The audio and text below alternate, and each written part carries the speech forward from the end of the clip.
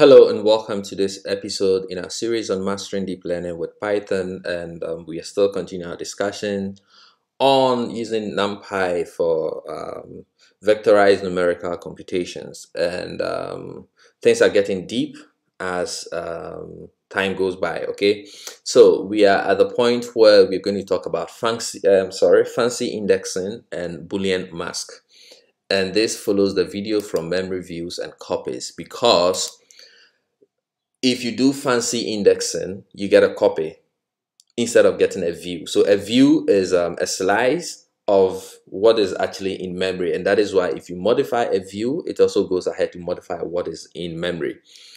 And a copy is just what it is a copy. So it is a standalone copy of data that is obtained from the original array, and modifying it doesn't affect the original array. Now NumPy also has fancy indexing, and in addition to basic single integer indexing and slicing operation, NumPy also supports advanced indexing routines called fancy indexing. And if you don't know about indexing, I want you to start by watching the video on indexing. And so through this fancy indexing thing, we can use a tuple or a list of objects of non-contiguous integer indexes to return desired array element. And since this fancy indexing can be performed with non-contiguous sequences, it cannot return a view, because a view is a contiguous slice of memory.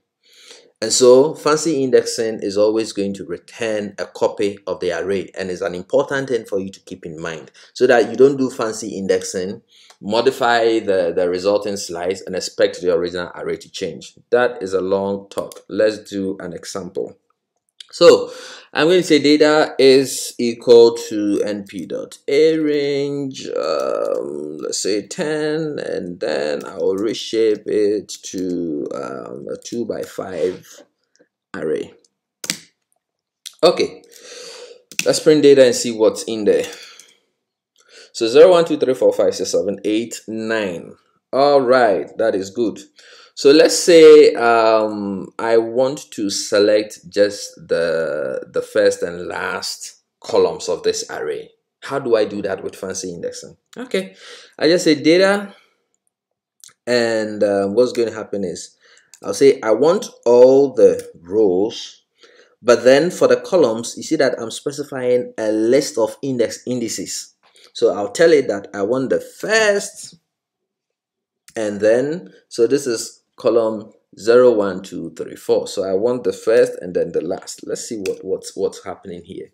So you can see that, I mean, you have to watch the indexing video to understand what's going on here. I don't want to repeat myself explaining what has already been explained in the previous video. So basically what I'm doing is I'm using the column to say I'm interested in all the rows. But when it comes to the columns, I am using a list to submit the indices that I'm interested in. So I said I'm interested in index 0 and index 4. That is why I'm getting 0, 5 and then 4, 9, because you can see that the column 0 is 0, 5, column 4 is 4, 9. Let's change the numbers, and then maybe to help you understand it better. So let's say I change this to 2 and 0. Let's see what happened. So if I do 2 and 0, what's happening? And it comes to the third column. It has 2 and then 7, and then it goes to the first column, which has 0 and 5. So this is the fancy indexing. I mean, if this was more than 2 rows, I could also use a list to specify the indexes of the rows that I'm interested in.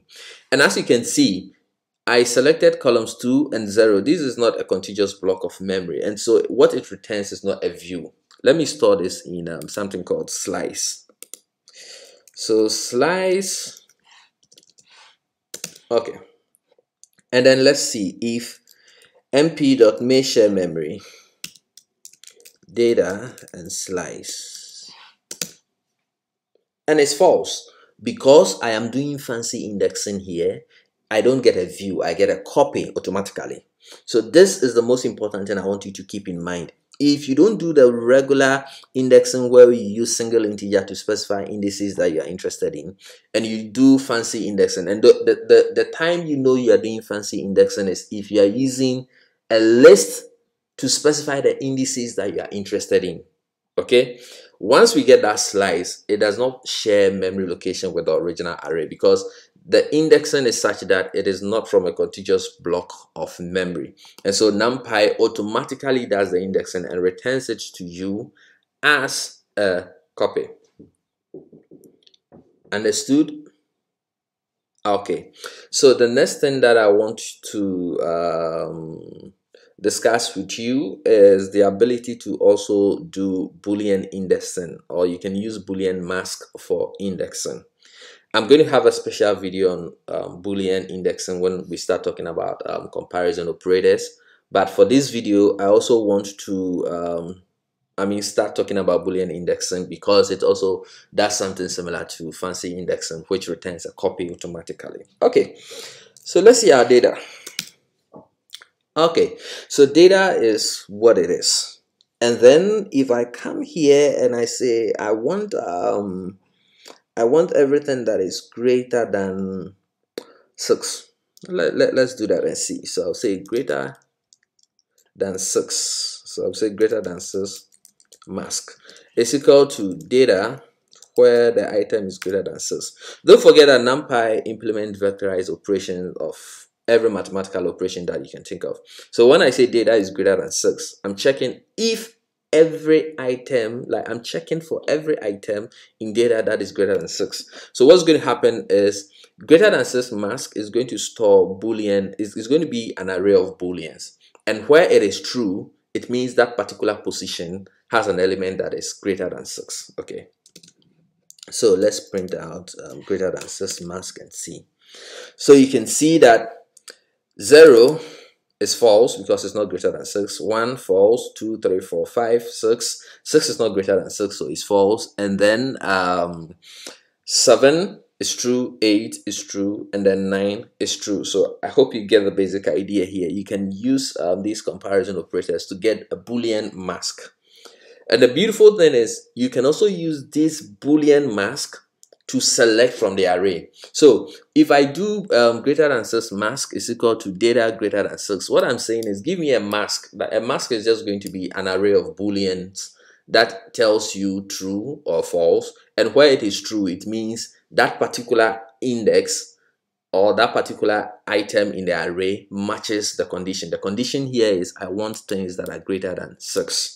Okay, so now that I have this mask, I can use the mask to actually select the items that are greater than 6. And to do that, I just say data, and then I pass in the mask.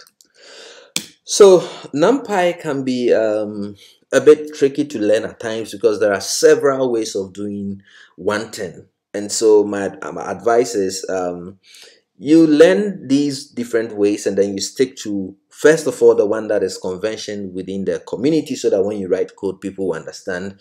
And then secondly, it comes down to personal choice where you are doing things that you really understand very well. Okay, so you can see that now I said data and then I pass in the mask.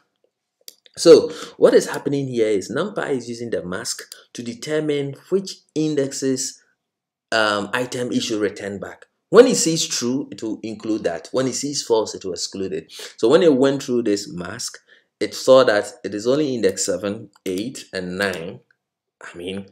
That matches the condition greater than 6, and so it returns the array. So basically, this is telling me all the items in my array that are greater than 6.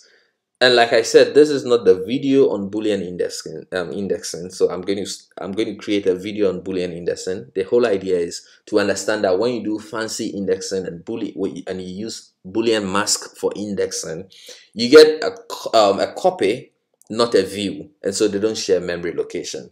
Thank you very much for watching. I hope you're understanding it. Leave your comment and don't forget to subscribe. And I will see you in the next video.